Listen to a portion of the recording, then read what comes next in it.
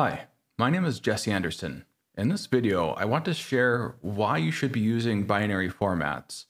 And this is an important part for data engineering, especially for those who came from a different background, maybe software engineering, maybe data warehousing, where this was taken care of for you. So let me explain why this is so important. So I'm going to do this by way of diagramming out and helping you understand what all of this means. So to start off with, let's kind of go through a very common background, or two common backgrounds.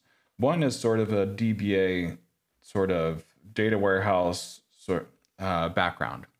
And in those sorts of backgrounds, often they're using a technology that already supports all these table formats. So they have that database, and in that database, there's a columnar format, and there's the relational database.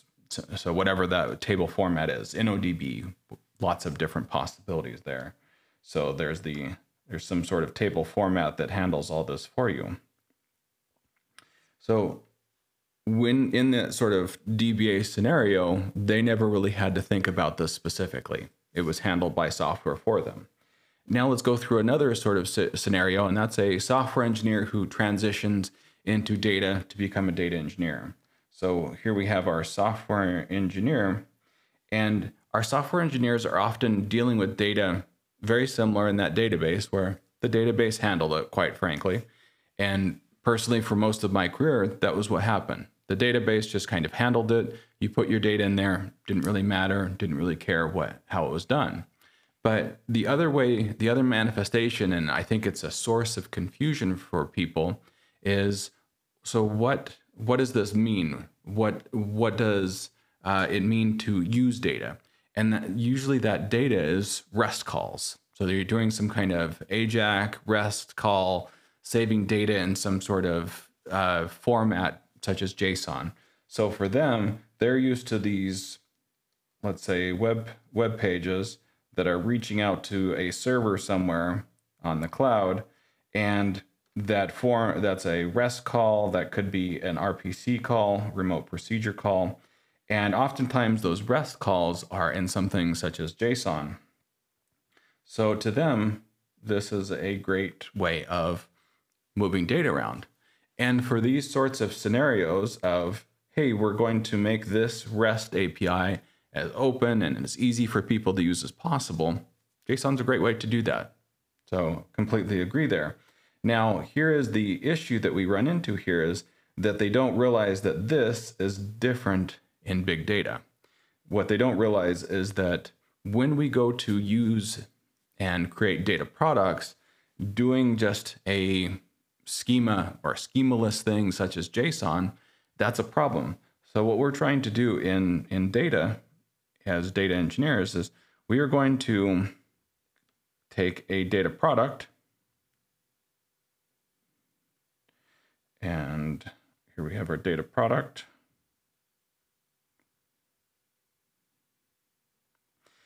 And we need to let the world know about that. We need to let the rest of the company use this. So when we have a data product that is, let's say, JSON, the issue with JSON is that several-fold. Let's kind of go through them. One is, it's called a data type definition, or DTD. There is no built-in mechanism in JSON that says, I've given you this JSON, here's a way to validate it. And that can be a big issue, because you can't say, well, this doesn't conform to what I expect easily. Since JSON is very schemaless, there could be extra fields, there could be fields removed. There's a lot of different possibilities there. And one thing I want to make clear back here on the left, with REST, we could do different versions. We could do a version 1, and we could do a version 2, and we can do a version 3. And each one of these could have different sort of JSON schemas, because there was a different URL. So each one of these would be a separate URL, and we could have those separate URLs actually go to different places, different JSON altogether. But we can't do this here with data products. Well, why not? because when we go to set up a data product, we need consistency. We need this data product to be consistently in a place with a consistent schema. And this is where schemas such as JSON really break down. They have a problem, is that, yes, you might be sitting there thinking, well, yes, you can have a schema. It correlates to this object that I've created in Python, Java, what have you. And that's the problem. You have an object in Python. You have an object in JSON. And now you've made the assumption that everybody else that's downstream of this data product is going to use that same language. So what we really want to do is we want to have a binary format that encapsulates this data product along with schema so that it can describe the schema that is being used here. And this is a big reason why we don't use something like JSON. XML goes into this. That's a key reason. So that schema is a big reason. We can say this schema, this field, so whatever our field is, so we could have a field and we could say that field is an integer. Well, we need that. It's incredibly important for us to do this in our data products so that that is as readable as possible. But there's an even deeper reason behind this, and it's more of a computer science reason. And that manifests in two ways. So one is in serialization, deserialization. So I'm going to, you might see that as SERDE. And this is when you are taking this object, let's say you did this in JSON. So you're reading that entire string into memory and then creating some other object out of that. So this process of to object in memory, and that object in memory could be, let's say we're using Python, that could be a dictionary. In Java, that could be a POJO, plain old Java object. But immaterial of the language, we have this process of serialization and deserialization where we have to take this object. So what we need to do is we need to have a way of doing this consistently but performantly. And the issue with one of the issues with JSON is this performance is not great because you're using a string. So you're doing a lot of mem copies. It's highly memory intensive to read all of this in. And if we're using a binary format such as Arvo, protobuf, that sort of thing, the memory intensiveness of the SERDE it's not as bad. There is definitely some mem copy, but the sheer amount of this is nowhere near as bad. So this creation of the object as a direct result of this is far, far faster. And I personally haven't looked at the metrics for this at a lot of different places, but some people estimate, and some of the operations people and performance people I've talked to have said that between 60 to 70% of our CPU for our jobs, Spark jobs, what have you, is spent right here. It's spent in this serialization, deserialization, rather than in the actual processing of the data. And this alone could be a significant reason why your Spark job, for example, is running slowly. You use the wrong one. So when we use our binary formats, we speed up this part. There's also another manifestation to this, and that is just how big the data is. So if you're in big data, you think, well, that's great. I'm in big data. We can do this. But think in your mind about the schema once again. Since we're picking on JSON so much, so what does the schema of JSON looks like? Well, it looks like fields. So we have our field, and then in quotes, and then we have some sort of something inside of that, and then we have another field, and so we have lots of these. And if we were to send another one, let's say a few seconds later, or a millisecond later, it's going to have all of this field information in it. So kind of go through in your mind and think, okay, well, just how big is that? So my estimate of this repeated schema is somewhere around probably 50%, maybe higher, of the ratio of these fields over and over again to the actual data. So your data could be 50% bigger just off the top, just if you're doing a bunch of string data. But let's imagine that you're doing string data and numeric data.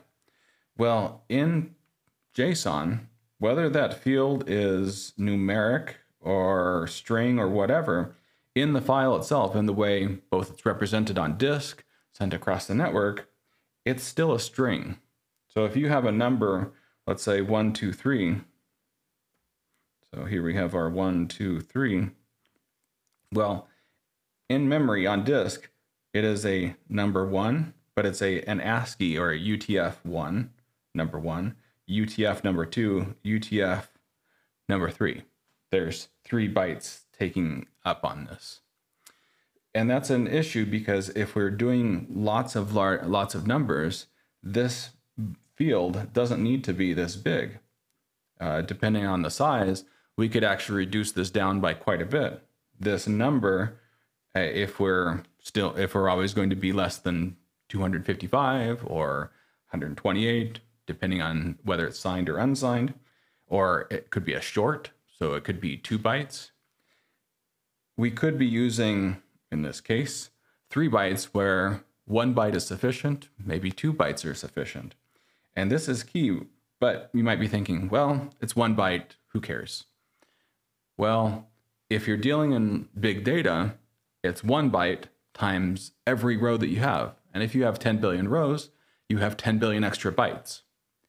And this is where you get into an optimization issue of there's a lot. If you have a little bit, but you have a lot of it, if you have 10 billion rows, small improvements of 10 bytes, 100 bytes, whatever, are always times that number of rows.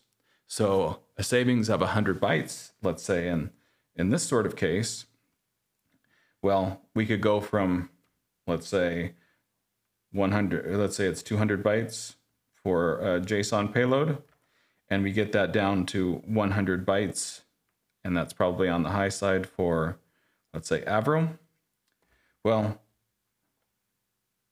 that isn't just 100 bytes of savings, it's 100 bytes times 10 billion if you have 10 billion rows. And that can mean a significant reduction. That significant reduction manifests in our storage. So how costly is it for us to store that in S3, whatever our blob storage is? We can reduce that. We can reduce that. And then we can have our, and this usually isn't stored just in one place. This is usually stored in S3 and in a database. Perhaps there's a lot of different places that can be stored. It could be in a topic, so it could be in a Kafka or Pulsar topic. There's a lot of different places where this data moves. And by those reductions, we're reducing that. But if we're using a real-time pub sub, that reduction is also times the number of consumers. So each one of those consumers consumes 100 bytes less. And that can add up pretty significantly in terms of time, in terms of storage. So if we store less, then we can actually have our topics store 14 days instead of 10 days, for example. There's some real benefit right here. There's a follow-on to this, is that when we go to store data, things that are in JSON versus something that is binary, such as Arvo, that stores better when compressed. So if we're using a compression, zip compression, LZMA compression, snappy compression, Snappy will compress this better than your JSON. That's just the way they work. They're looking for patterns. The patterns can be found much easier and much better in binary than they can be in JSON. So if you were to look at an overall sort of comparison compressed, you're looking at even lower numbers. So maybe that 100 bytes, once it's compressed, could go down to, let's say, 75. It could come down to 60. There's a few different possibilities there. But by leveraging all of this, it has a cumulative effect. So by removing JSON and going to binary, we now get our fields that go from 200 bytes down to 100 bytes that we then compress and get down. So all of this really provides us with a way of reducing things, but not just reducing storage, that reduces costs, but it also reduces the amount of time all of this takes. So hopefully this is a good sort of look at why these binary formats are so important. And although I talked about Arvo more often, there are a few different possibilities. We can use Arvo, that's a common big data format. We could use protobufs. There are people that use that. The issue there is that there aren't as good of support out there in the ecosystem for protobufs. You might have heard of Parquet. No, one thing to know about Parquet is that it's an on-disk format that isn't an in-memory format. So it will on-disk save in binary, but in memory, it is up to the framework that's actually reading that into memory of how to do that. But these are a few possibilities, but really this is a key part of what it takes to go from perhaps a software engineer, DBA, into truly a data engineer who understands this and understands the possibilities. Thank you for watching, and I hope this was helpful.